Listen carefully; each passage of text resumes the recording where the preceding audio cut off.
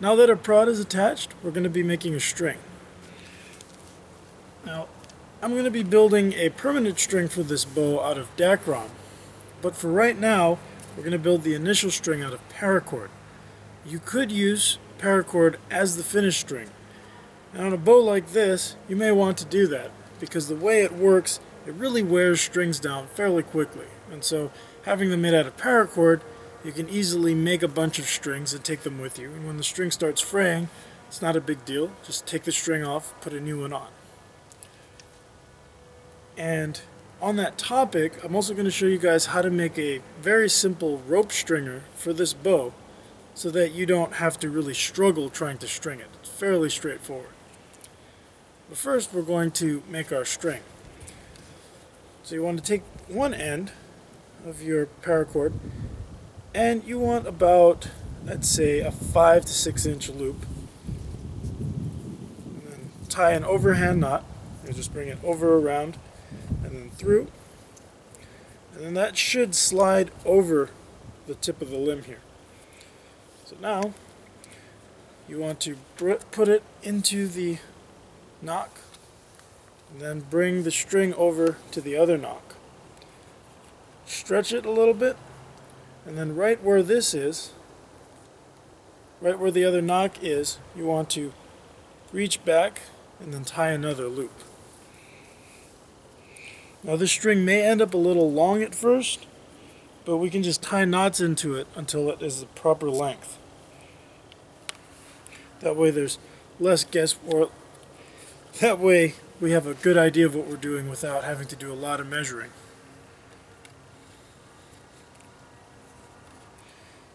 So now you want to slide this string down onto this limb and pop that. I'll turn it around. And then pop this into this knock. It's looking good so far. I'm just going to take a knife and cut this loose end.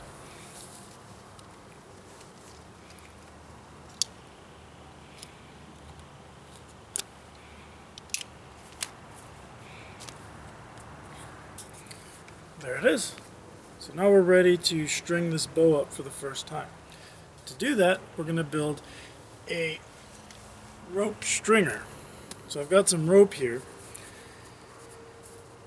When you're picking rope, you want something that is very wide, a larger diameter rope. This is a 1/2 inch diamond braid rope, very soft. You want something that's soft and that's going to be easy on your limbs, especially if you paint your prod. This is going to keep from scraping off all your paint every time you string the bow. And you'll see that the recurves come in handy when doing this. So you want to make one loop, and you want it to be about 1 foot long. Just go ahead and give it a simple overhand knot.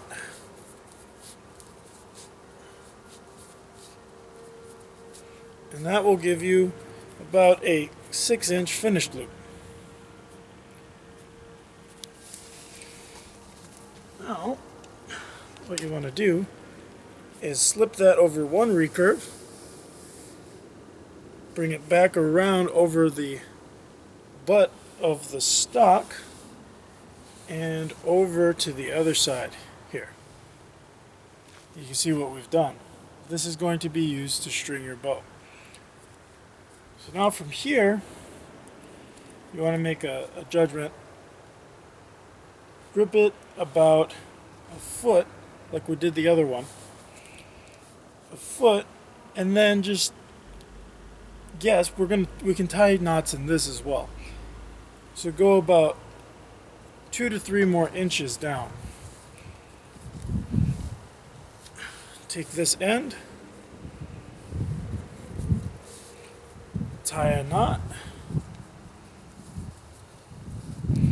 and again we want about a 6 inch finished loop. Okay, now you just take this end here and cut it loose. Let me take a little doing here. Woo! Okay. Now you take your stringer, hook it up on the bow, string the prod.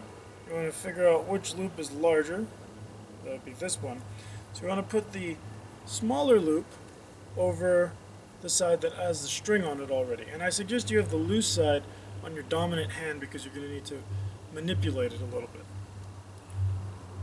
You take the rope, bring it around the front of the tiller here, or the top part, and bring the other loop to rest in this recurve. And you just kind of want to pull this back a little bit. Now that your crossbow looks like this, put your foot in the stirrup, make sure the ends are in the recurves, and lift. And now bring your string across and it won't reach. So that means you need to take this down, just pick a side, tie a knot. Now that your knot's tied, slip it over the recurve again, make sure they're both out at the recurves, and then with your foot in the stirrup, draw back and up, set it onto the back of the stock, and still too short. But you get the idea. So I'm just going to keep tying knots until the string is the proper length.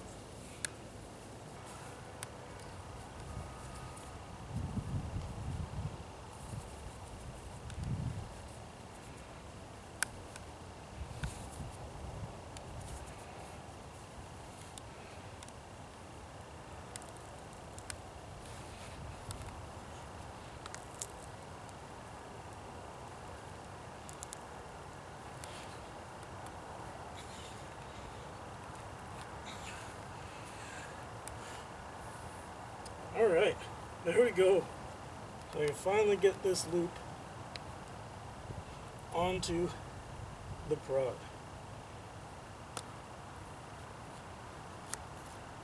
Once your string is in the nock, let the cord down. There we go. And my brace height's kind of high, but you just want to push up. That will stretch out the string. We want about a 4-inch brace height.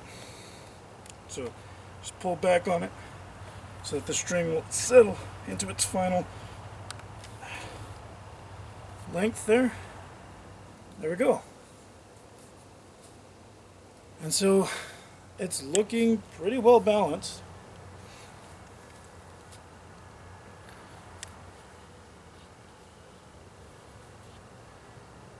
So now we can go ahead and string it up for the, or pull it back for the first time. Make sure to put your safety on. That's important. Put your foot in the stirrup and draw the bow back.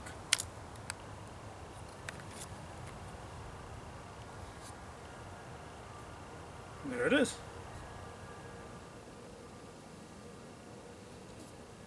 And the tiller looks pretty good on this too. So now you just want to gently draw this back and bring it down. There it is.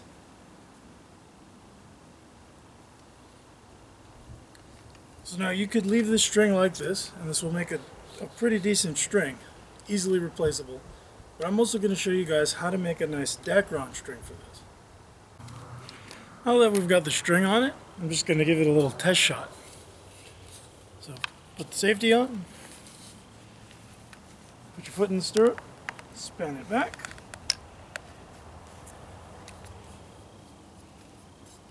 drop your bolt in,